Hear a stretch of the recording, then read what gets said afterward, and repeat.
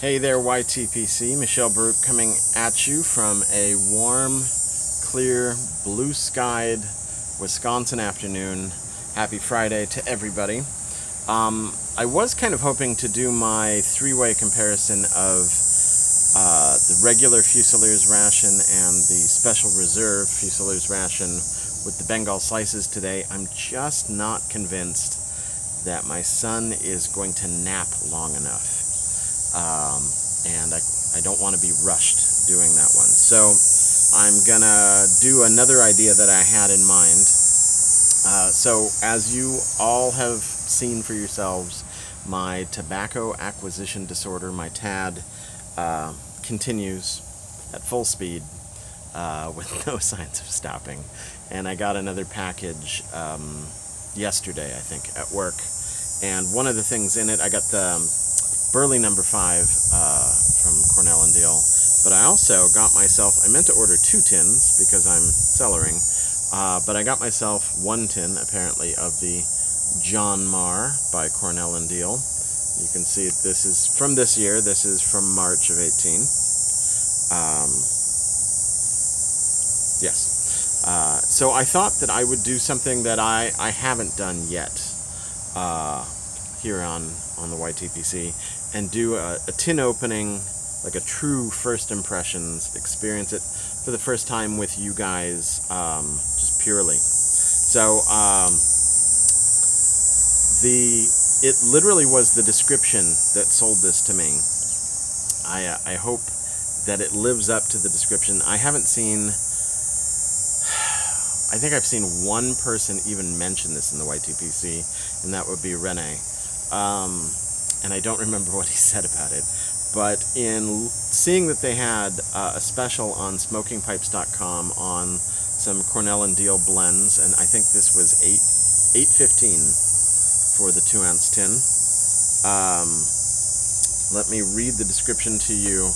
It's a poetic mixture of bright and red Virginias with a good portion of Turkish leaf. So I'm expecting a little sweet and sour there. Elevated by a genial portion of Perique and black Cavendish, and then topped with the flavors of bourbon and vanilla. John Marr is an unparalleled voyage of sweet complexity. So, yes, this is part of their nautically themed tobaccos. So, you know, it seemed like it would be very different from anything I normally smoke. The Virginias with a little bit of Perique and a little Cavendish. It's the Cavendish that actually made me think I might really like it. The kind of vapor quality, but with a little sweetness added. And then the bourbon and the vanilla, it just sounded too yummy. So here we go, nice tin. We'll do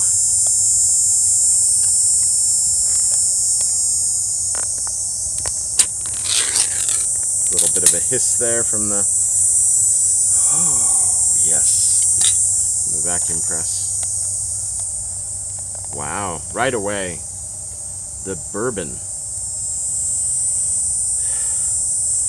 The smell of the bourbon is immediately apparent. Let's see, oh, there, get it into the light there. Look on that.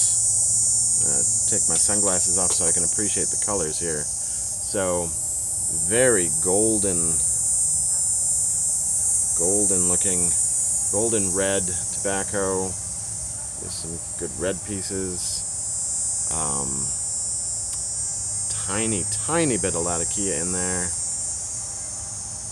And then something that's white. What is this? A little bit of white.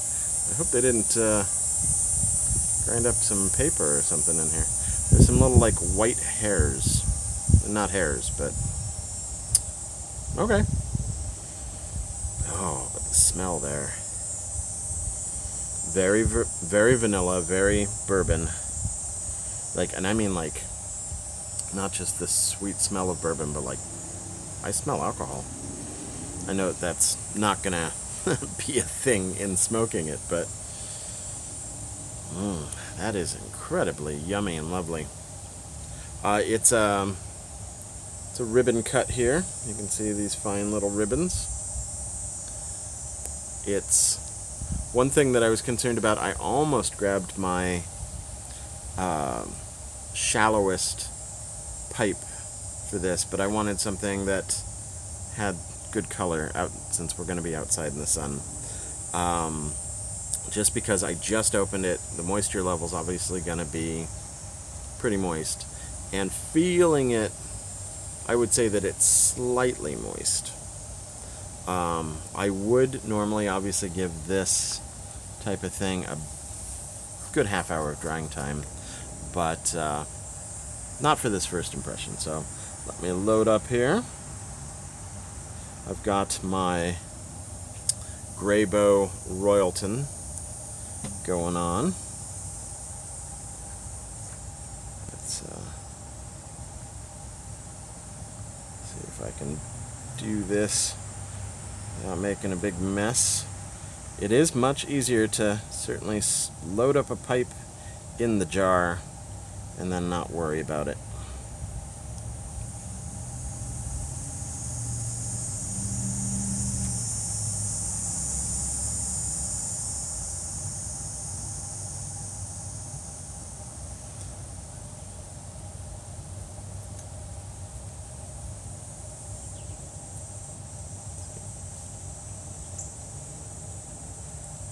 All right. Let me top back on here, and let's get started. It's actually a really bright day today.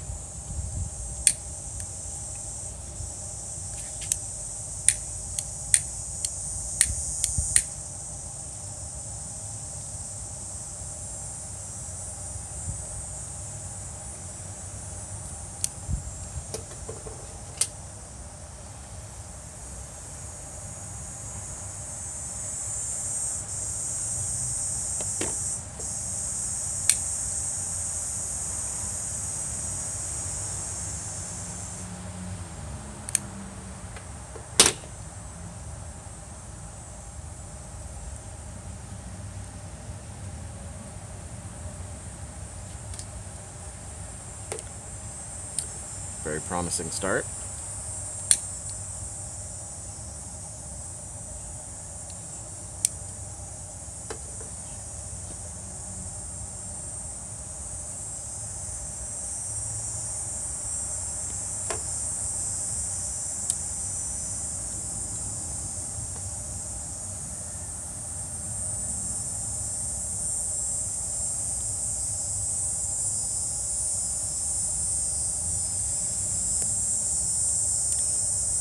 So the first tastes are mostly Virginia. Very satisfying, earthy.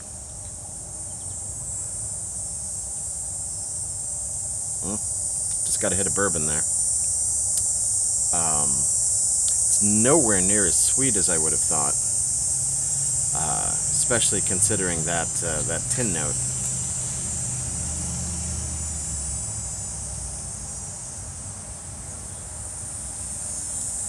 And I would almost swear there was a slight, in that taste, a slight maple. There's a lot of flavors going on here.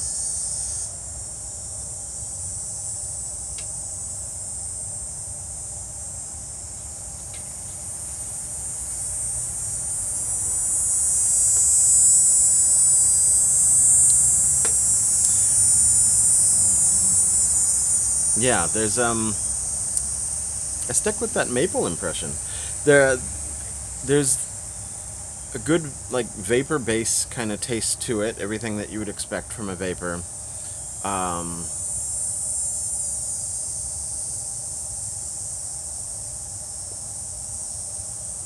do taste the vanilla and the bourbon. More vanilla than bourbon.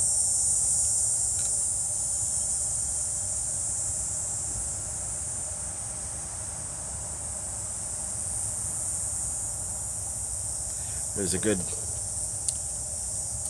kind of middle of the tongue tanginess.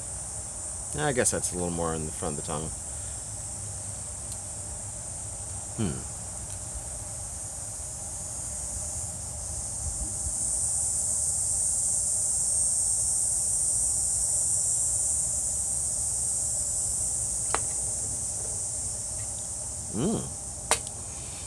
This is nice. It's a lot more Virginia than I would have expected.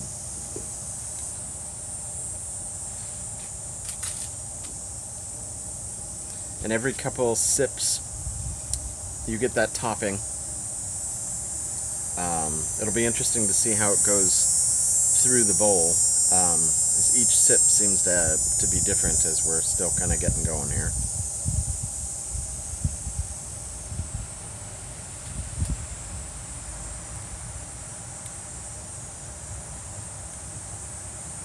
The retrohale is seems to be a lot of the flavorings.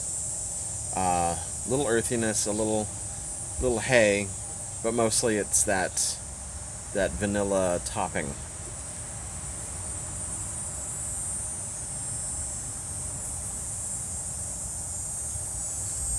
I actually think that maple quality is the bourbon. And now I want to, and the reason why I say that is now I get a slight banana. And that banana taste, it reminds me of one of my favorite bourbons. I haven't encountered it in a while.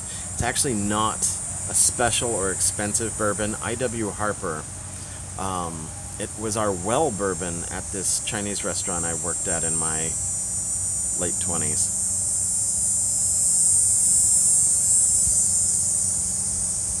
Probably one of the best well brands I had ever encountered, in a bar. And it always made me think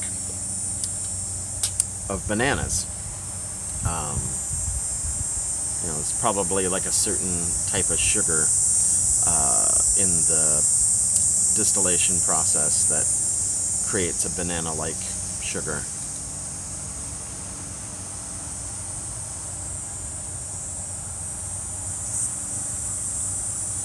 So yeah, I stand by the banana taste. I'm getting a lot of it now. Perhaps that's a fermentation thing with the tobaccos. Tangy, sweet but not sugary.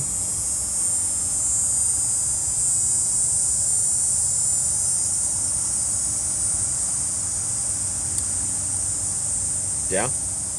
This is very nice. This is, halfway between, as much as, say, the Frogmorton stuff is an aromatic English crossover, this would be a Virginia-based crossover, I guess.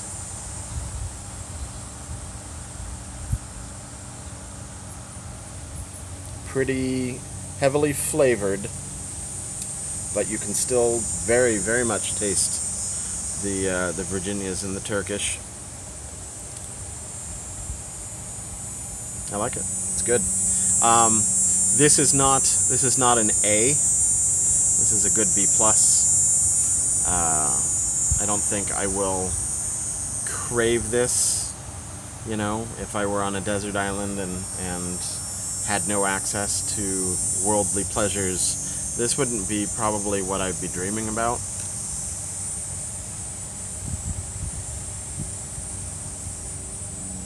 But I could see myself going to my tobacco hutch and fingering my options and going, oh, I want that today, from time to time.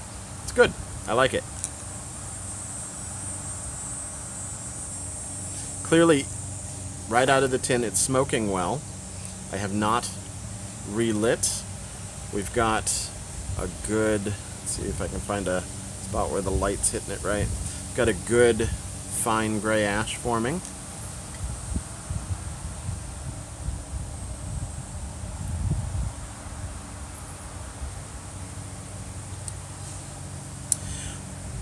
There's a little bit of citrus coming through at the moment.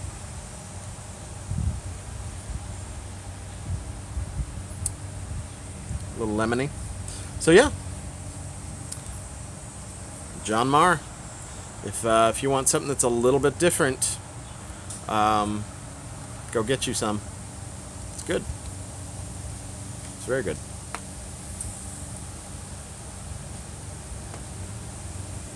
So, have good thoughts for me that my son's nap cooperates.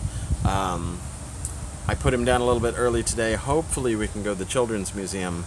You know, still got to get back in time to cook our Shabbat dinner. And I wanna grill the chicken, so I want a little time. So keep your fingers crossed for that.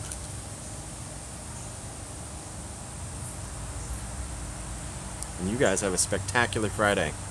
Happy weekend, Shabbat Shalom, Sei gesund.